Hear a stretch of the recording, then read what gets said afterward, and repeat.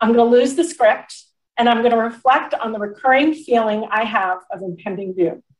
We have so much to look forward to, so much promise and potential of where we are, and so much reason for hope. But right now, I'm scared. We have come such a long way. 3 historic scientific breakthrough vaccines, and we are rolling them out so very fast. So I'm speaking today not necessarily as your CDC director, and not only as your CDC director, but as a wife, as a mother, as a daughter, to ask you to just please hold on a little while longer. I so badly want to be done. I know you all so badly want to be done. We are just almost there, but not quite yet.